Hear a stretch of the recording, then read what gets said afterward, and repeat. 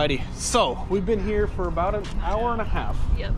And I have figured out what is wrong, but we did a little bit of troubleshooting because the techs here, super nice guys, that came out, they took a look, and they're like, I don't think it's going to be the caliper, but you are way out of adjustment, which for sure we were, and I think we were because the caliper had gone bad.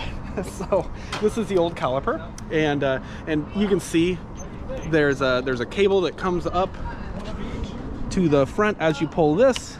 On the other side, it pulls this guy, right? So if we look at the pad material, there's not a lot of pad left, so that is definitely a factor. And I do think it was a little out of balance, and I'm going to adjust mine as well. And I'm going to grab another set of calipers as well, because we tried to adjust it, just would not get right. It just did not want to play nice. So removing these calipers is not too difficult, and I'll show you how to do that.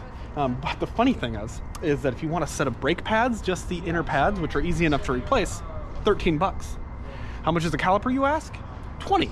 That comes with the brake pads. With the brake pads, so why wouldn't you? And it's probably easier to replace the caliper than to take the brake pads out and replace the brake pads. Yeah, so yeah. As well. So 2 bolts to replace this whole thing, pop those off, replace them, versus trying to get that whole pin assembly and all of that in here. But anyways, we're moving right along now that we know what's what, and I tried to adjust and adjust and adjust, but I'll show you what the front removal looks like, and it's identical for the back. And I feel good. I feel good knowing that I'm not crazy, and for sure this thing is just, it's all sorts of wonky. Yeah, just all sorts of wonky. So let's take a look at the front. Also, I might add, our friends here have mentioned how nasty Emma's bike is. We do need to give it a wash more than once in its life. I don't think it's been twice. I've wiped it down at work twice, but it could use a good bath. Maybe we take it to the Brown Bear and just give her a little spray down. Yeah, the chain is squeaky. I mentioned that earlier, and we oil the chain probably once every 2 to 3 weeks, I want to say. It should be more. It definitely should be more. So that is something to know. But anyways, let's get to this. So here's the front caliper, and this one's actually going to be a little easier than the rear because we have these these plastic guards back here that we don't have here. So we've got this bolt here, you can see how that holds in, and then the lower bolt there.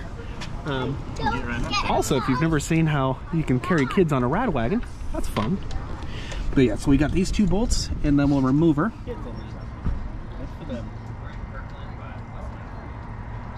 All right, these are some long bolts here, but this is one bolt here.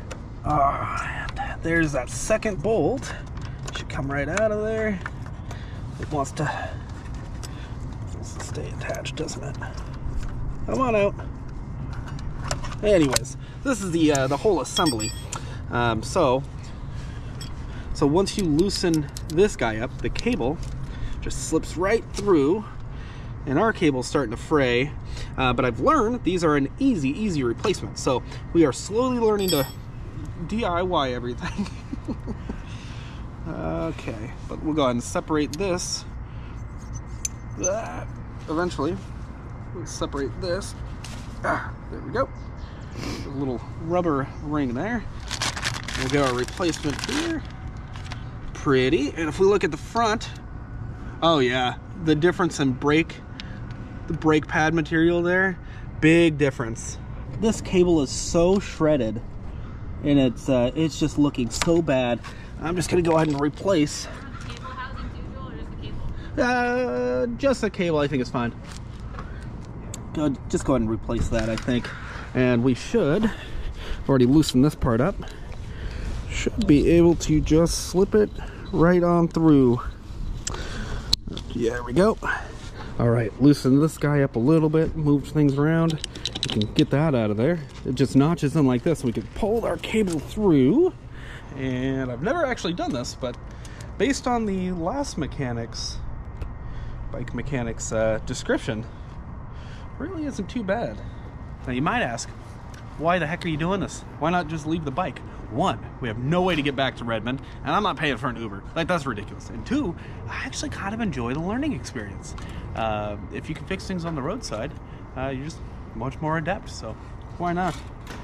All right, this is all the way down there. Oh, this is an extra long cable, so we'll have to snip this as well. Yeah, let's reattach. There we go. And thread that in. Come on, buddy. Oh. It does help to have a nice clean bike, and a bike stand would be cool, but that's all right. It'd be cool if we had one in the bay that would like swing out. A toy hauler. A toy hauler is what we need, and then we can. Yeah, we don't need. Oh no! Oh no! No! No! No! Need. We are not cutting Bailey's butt open either. Ew, that does sound weird, doesn't it? Yeah. All right. Could build one right there in that back area though.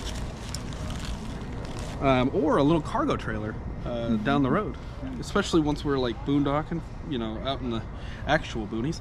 So everything that I'm doing breaks in 5mm, and we're borrowing a nice good long Allen wrench here because I don't have our longer wrenches. And yeah, this is a cinch. We'll do some fine tuning on this. Let me just get this snugged up though. That should be good.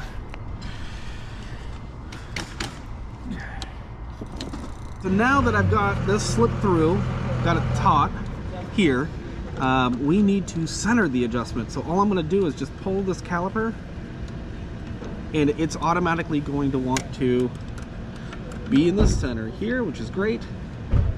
So I'll tighten that guy up on the top. Get that in place. Come back in here, tighten on the bottom, decently snug, and now we can go back in. And whoop.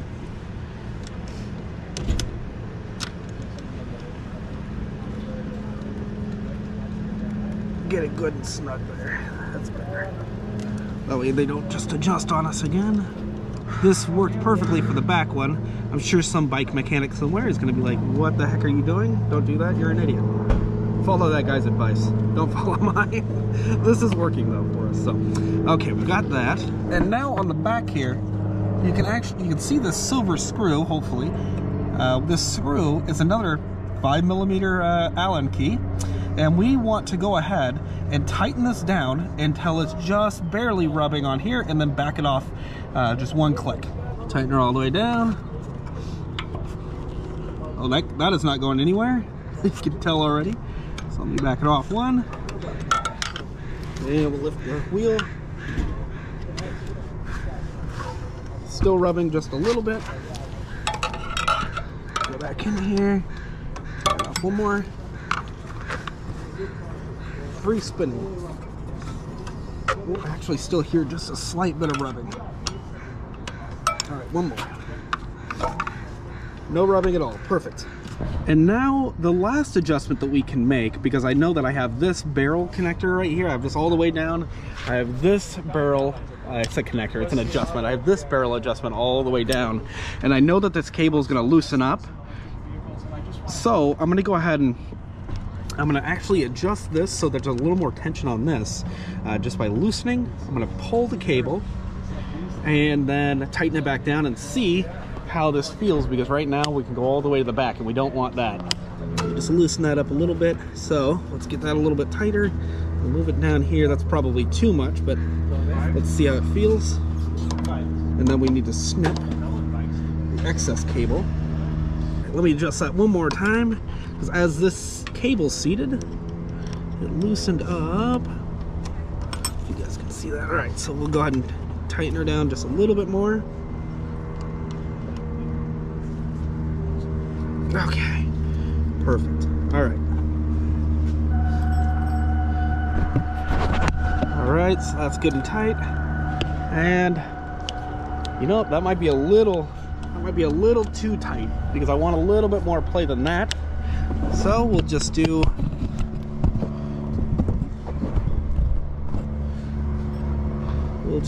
exactly the opposite. So I'm gonna go ahead and put some tension on the cable.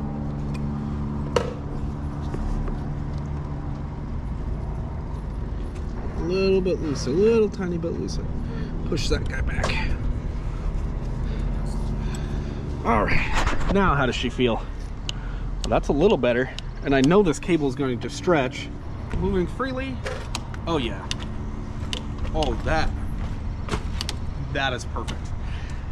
That is great. That's really great. So we just need to sniff this, fill up our tires, and then I'm gonna do a very slight adjustment on my brakes as well. And then we will hit the road and go explore Seattle. Just a few more minutes. All right, so you got 2 new calipers, 2 new brake pads, a new brake line, and what else?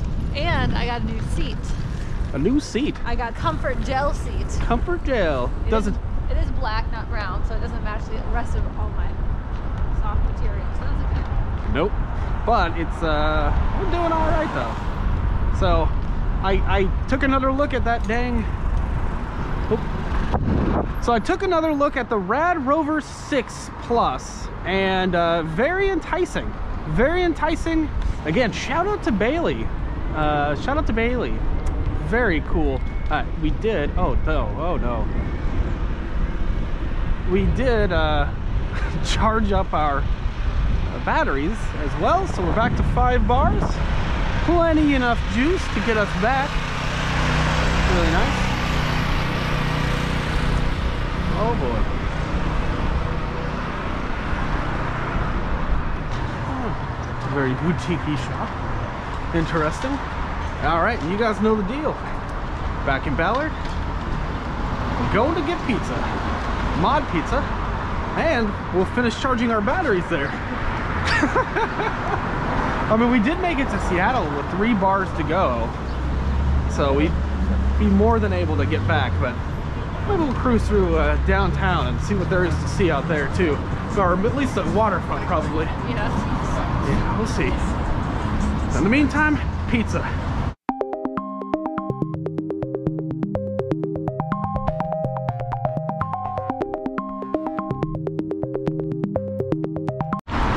What are we doing now? Oh, we're going back to the Rad store. Why? Because Joel wants to get a new bike. I have an addiction, guys. I found myself dreaming of the Rad Rover 6 Returning? step through. Yep. And I mean, I just had so much fun on that bike. I got a pretty good deal on this one though. So I think that if we sell this bike, you know, for a decent amount under what we paid for it, somebody gets a good deal, and you know, we recoup some of the cost. I think it's a good idea. Would I have more fun on the Rad Rover? I think yes, and that is what life is about. And still a lot cheaper than another Jeep, that's for sure. I had a lot of fun test riding it. Every time I've test ridden that bike, I've really liked it. You know, we're just going for it. We'll go, and you know what, I think we'll just have them, we can have them put it together. We haven't put it together so that it's all perfect, because we still got to figure out how the heck we got to get it back to Redmond. So we'll see. We'll see.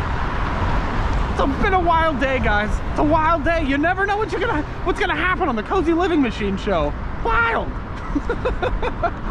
Alrighty. See, these folks, no trash outside. Well, a few things covered, but oh, that's a good looking Econoline. That's beauty, beauty. You know, it's hit or miss. I noticed those RVs, oh, that's very blue. That's interesting. Those RVs have been here for a good while, and I think they just don't offend anybody because they're quiet, they keep to themselves, they're clean. Nobody's upset about them, clearly, because they're still there. You know, I suspect that's not who folks have trouble with. There she is, guys. Look at her in all of her glory. She's gonna need a cool name, like 2 Chains, or I guess that's already taken. Shaquille 2 Wheels. Shaquille 2 Wheels. Now we're leaving for good. That's what I said last time, but you can believe me this time.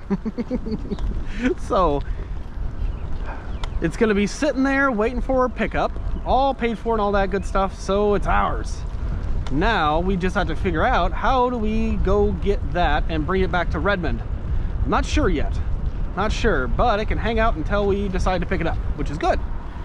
But of course, it is raining. It's gonna ruin our video. So I don't know how well the camera is gonna do in the rain. I think it's just gonna look like, well, rained on crap. So let me cut back in if it stops raining and there's something to look at. What fun though.